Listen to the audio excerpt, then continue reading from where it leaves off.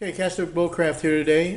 Part 14, I believe it is, of the flintlock pistol build-along. What we did today was I went and drilled and put in the pins. This is the barrel pin, and this is the ramrod tube pin, and got those in. I just don't have them driven in all the way. What else did I do? Oh, I did the side plate. The original side plate was a really fancy thing, and I didn't want to spend the time or the effort to inlet it, so I just cut it and modified it and made it into this. This was a lot easier to inlet, and it's a simpler design, so it was easier to do. I ended up not drilling this hole to go all the way through to the other side of the lock bolt, because I just don't want to take the chance of hitting the ramrod. And this hole here isn't where it would have been if I did do that. It would have been lower, and you could see that it would have gotten pretty close to that ramrod. And I just didn't want to take a chance and have it hit and then have a hole where I didn't need one. So what I'm going to do here, I'm just going to put a wood screw right here.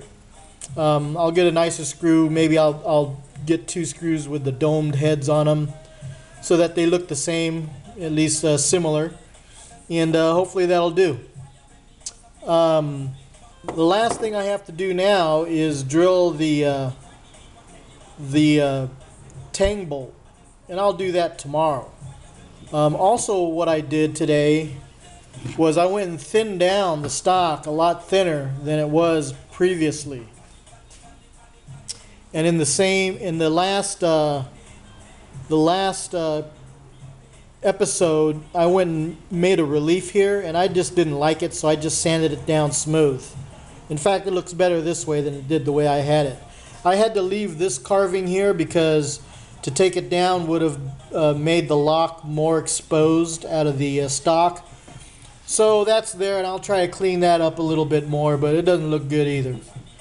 Anyway, so you can see that this barrel or the stock is a lot thinner than it previously was, and I think I'm going to take it down even more because it looks like it's just a little too wide, a little too thick on the sides. But you can see that it's a lot thinner than it used to be.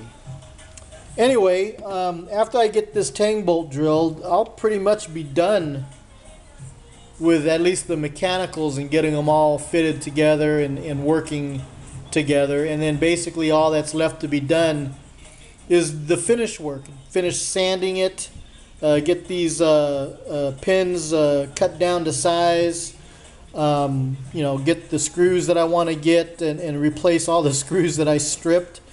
And just basically cleaning everything up, getting some of these little holes here and gouges patched up, and getting it looking like that someone put a reasonable amount of time into this thing. Anyway, so I may or may not post additional videos of this build. I probably will, but for sure I'll post a video of the gun all done, and then maybe we'll take it out to shoot. But basically that's the way it's going to look when you're shooting it. I like this gun. Even though it didn't turn out quite the way I wanted to with the fit and the finish that I wanted to do, I'm keeping it.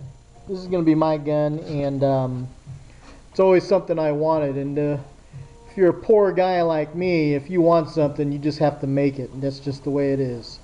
Anyway, so there it is, part 14 of the pistol build-along.